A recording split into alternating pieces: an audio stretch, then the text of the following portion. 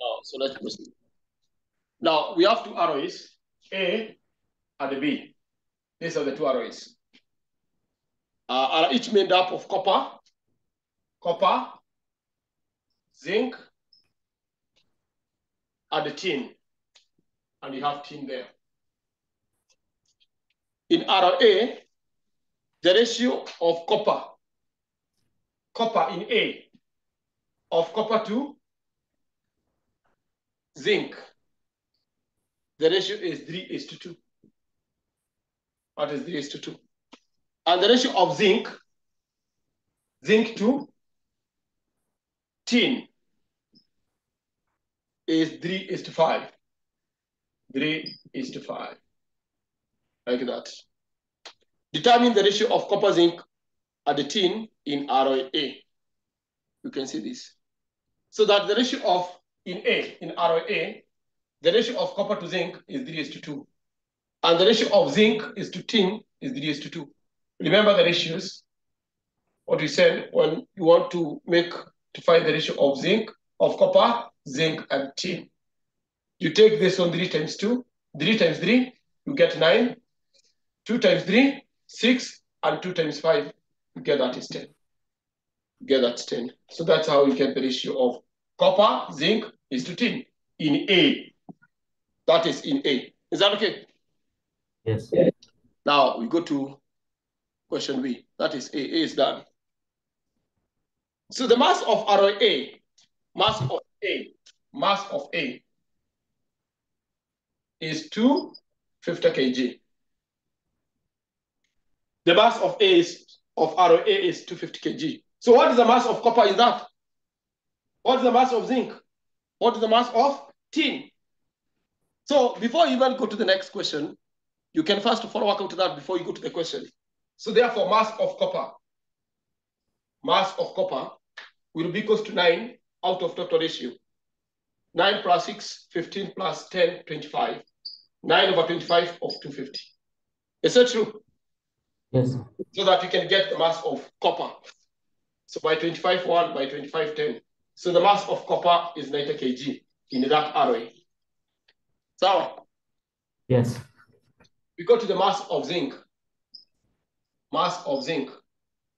The mass of zinc will be 6 over 25 of 250.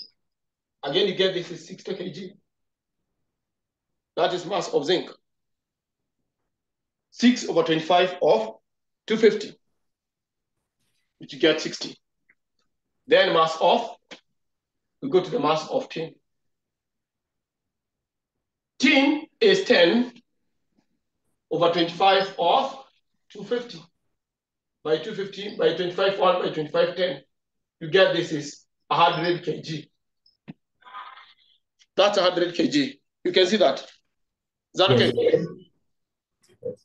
So therefore, you can write the mass of, this is mass of copper is 90 kg. Mass of zinc is 60 kg. And mass of tin is 100 kg. That's a mass. You agree with that? Yes.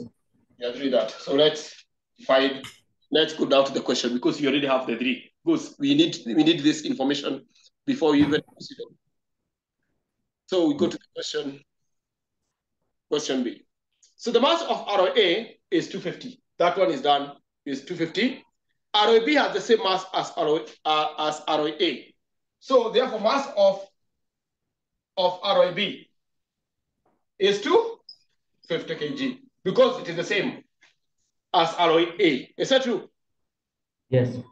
But the amount of copper in this one, copper is that less than that in arrow A. That less. So it is 70% of the mass of copper in A. In A, copper is 90. So it is 70 over 100 of 90. So that you can see the mass of copper in ROAB. So what is 70 over 100 of 90? 63. You get 63. That is 63 kg. So in B, copper has 63 kilograms. Now, question A, calculate the mass of tin in A. We already done. Mass of tin in ROA. So it is 100 kg. Yes. We already got that. That is answer for number 1. B number 1. The total mass of zinc at the tin in ROB. If copper has 63, so it means that ROA, so B, copper has 63, so the mass of zinc at the tin will be mass of zinc at the tin will be equal to 250 minus 63. You just get that because this is in B. In B now. That is in B. It is 250 minus 63. What do you get? 187.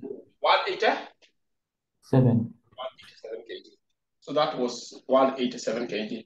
And that's a question that you're supposed to have answered like that. So we are already done with A and B.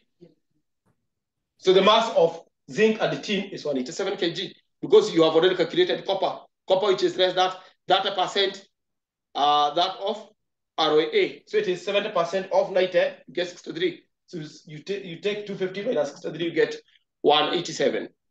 Then you go to the next. Given that the ratio of zinc to tin